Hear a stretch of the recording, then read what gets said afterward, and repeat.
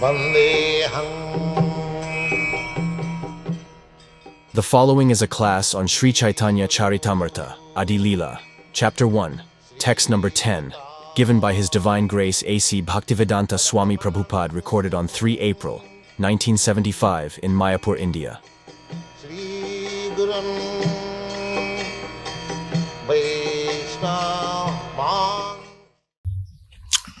Jasya angsangsang, jasya angsangsha, Srila Prabhupada Jannabhi abjam loka sangato naram, loka sastru sutika dhama dhatur, tang Sri Nityanandaramam prapadde. You have already discussed Karanadaksai, which is the plenary portion of Sankarshan. Now, from Karanadaksai is Garbhodaksai. Garbhodaksai means this within the or bottom of this universe, there is a ocean, big ocean. And in that ocean, the plenary portion of Karanadaksai Vishnu enters. This is explained in the Bhagavad Gita. Vishtavya aham idam krishnam ekangsina sthito jagat. By one portion, the Karanadaksai Vishnu enters each universe, and within that universe he creates an ocean by his perspiration. Now, there are so many questions how these oceans are created. The scientists say that it is a combination of hydrogen and oxygen gas. So where from this gas came? The answer is here. Of course, from the gas, water comes out. If you cover on boiling pot the gas, the vapor coming, and you will find spots of water. So from the gas, the water comes, and from the water gas comes. This is nature's way. But the original water came from the perspiration of this Garbhodaksai Vishnu. Just like you have got perspiration, you can produce, say, 1 gram or say 1 ounce of water through your bodily heat. That we have got practical experience.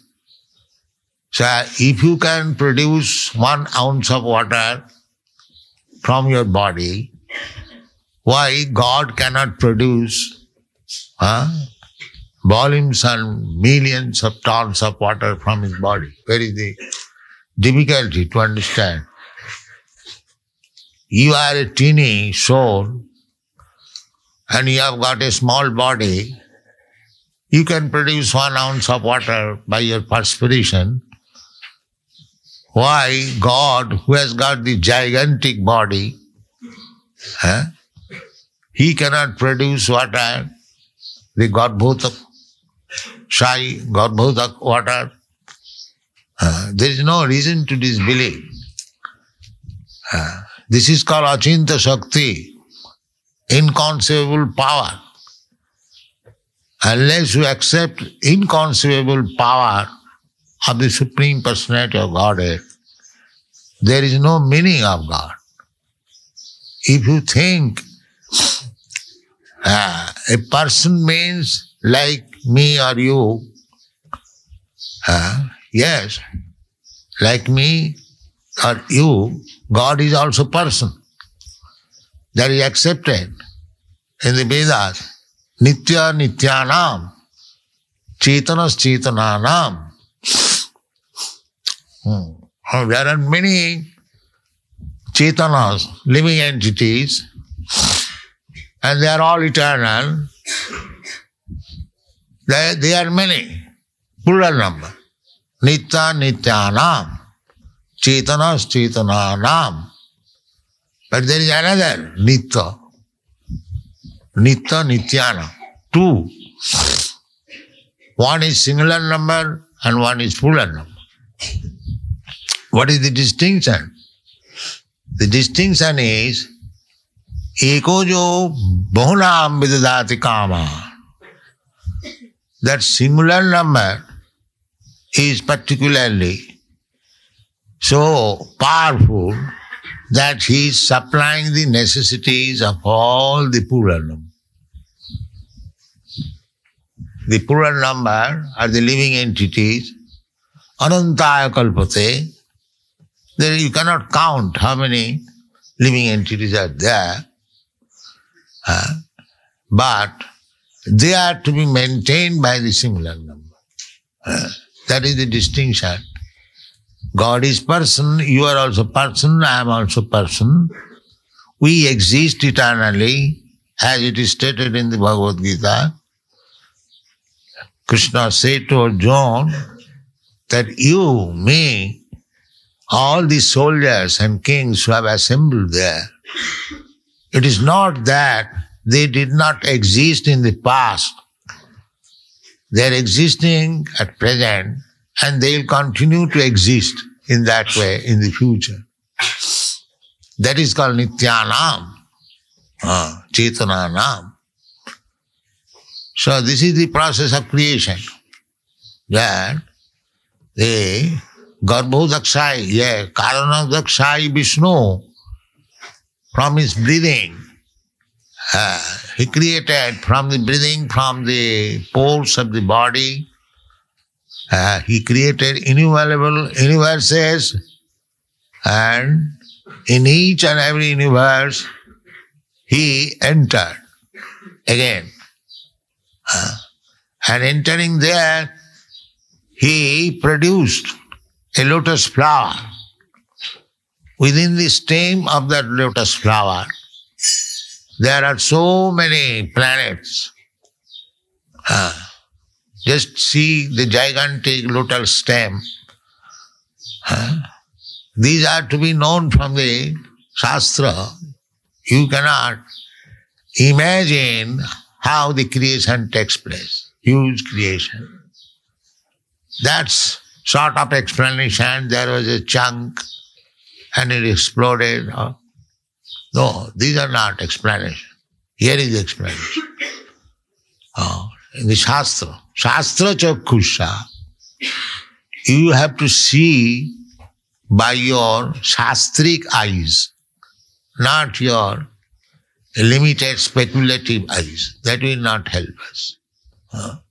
Such gigantic business, you are a teeny soul, your brain is very small, you cannot imagine the process of creation by your sporadic thoughts. That is not possible. So the creation means, first of all, the universes are created through the breathing period of Karan's Odakshai Vishnu. Then each and every universe he enters as Garbhodakshai Vishnu, and he creates half of the universe is filled up with water. The water came from his perspiration, and then he lies down there. Then he creates the lotus flower, and upon the lotus flower, Brahma is first born. This is creation. That Brahma means not an uncivilized human being, the most intelligent person, first creation. We cannot accept the rubbish theory of Darwin that there was no human being. That is his theory, that's not fact. He admits also that I have made this by speculation. He has admitted. Our Dr. Swarup Damodar has quoted from his letter to a friend. He admits that he simply speculated. He has no factual knowledge. So you cannot understand the method of creation by your teeny brain speculation. You give up this idea. This is not possible at all. You take knowledge from the Shastra, from the person who is perfect in knowledge. We have got knowledge, you have got knowledge. Somebody has got more knowledge than me, than you. But Krishna says, Matta parataram nanyat kinchijasti dhananjaya.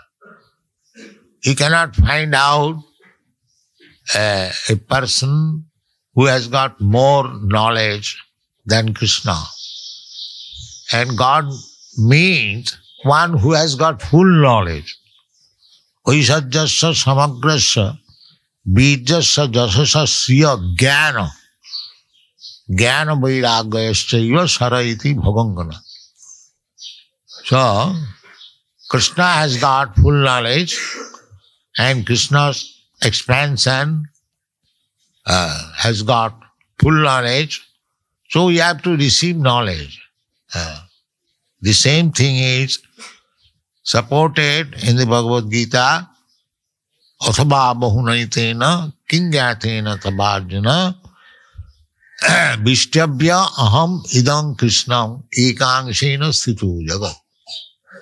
This whole material creation is existing in one part of his energy.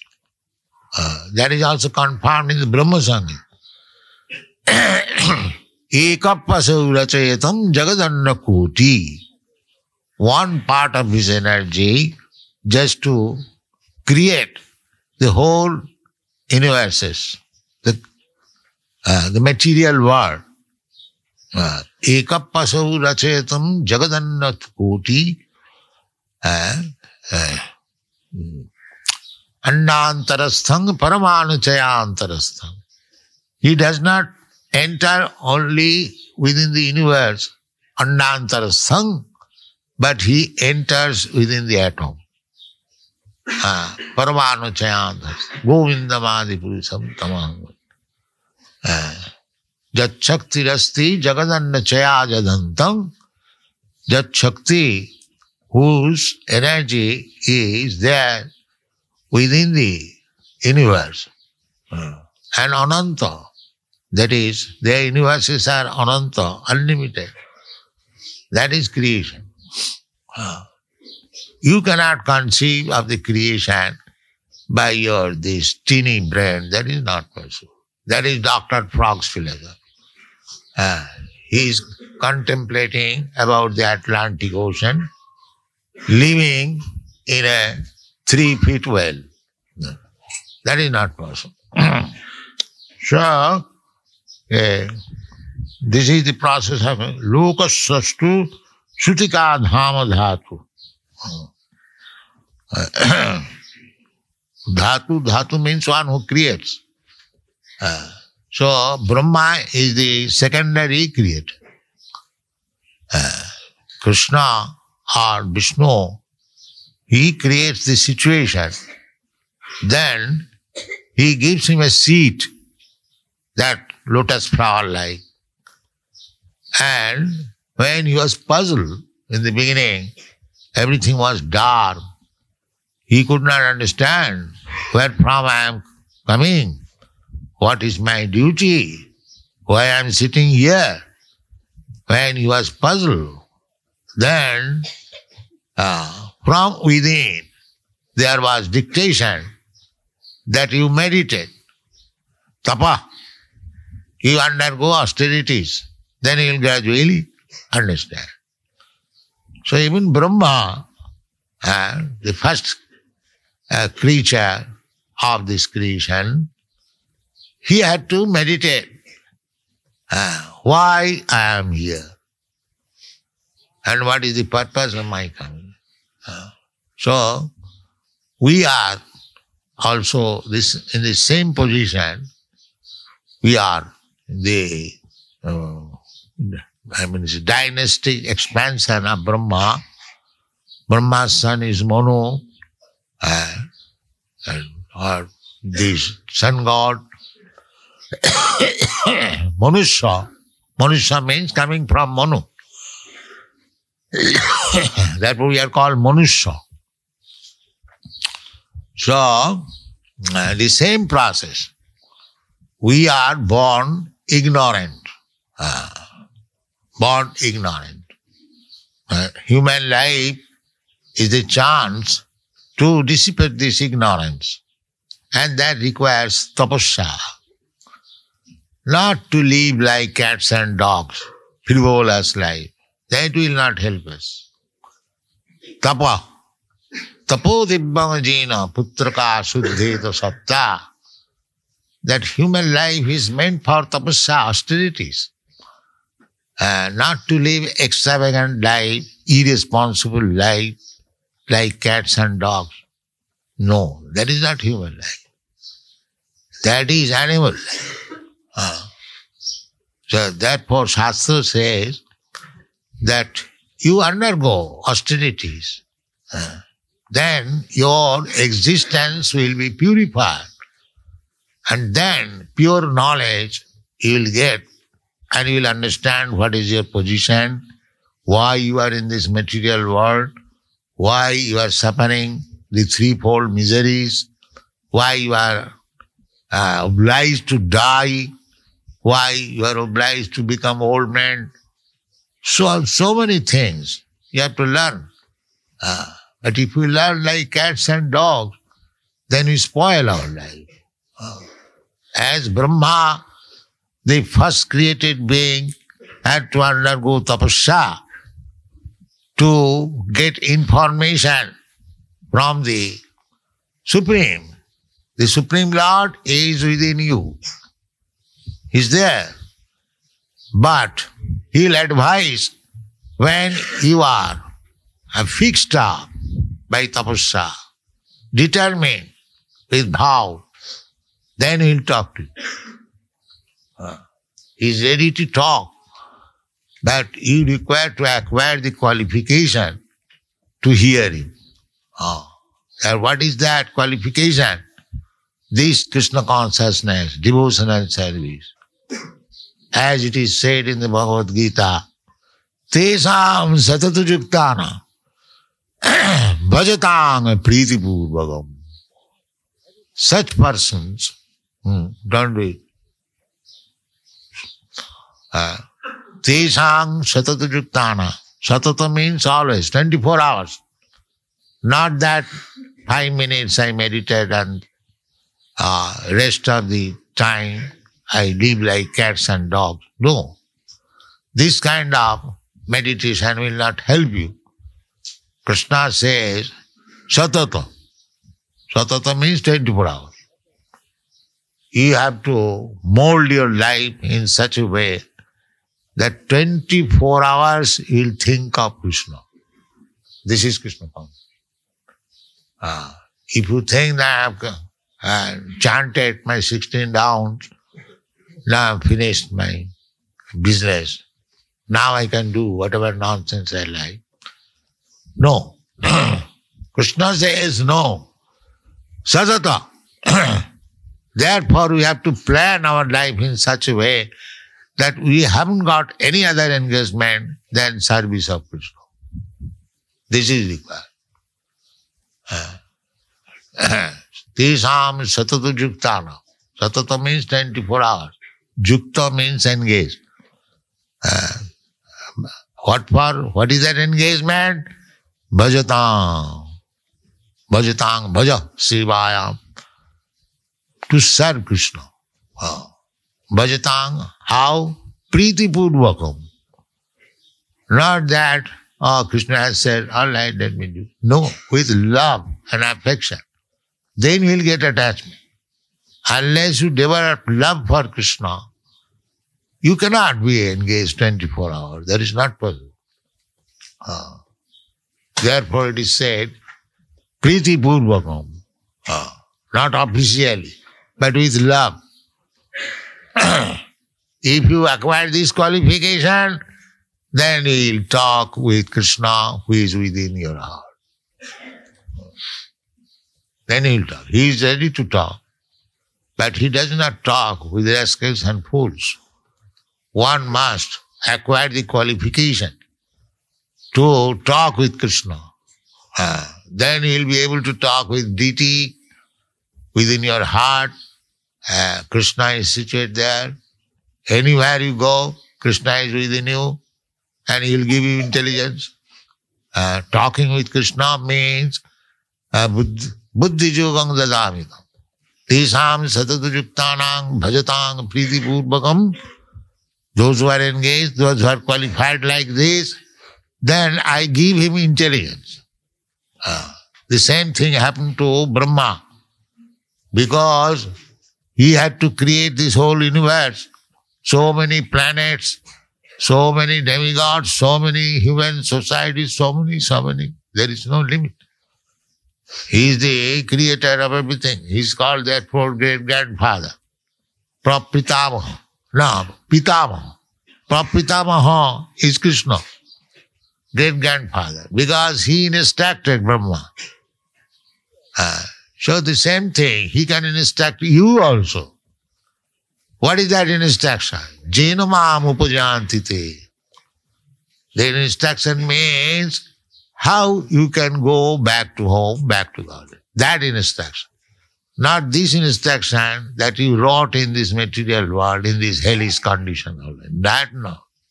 That instruction you will get in the colleges and universities. But Krishna's instruction is different. He will give you instruction so that you can get rid of this hellish condition of life and go back to home and back to God. Thank you very much.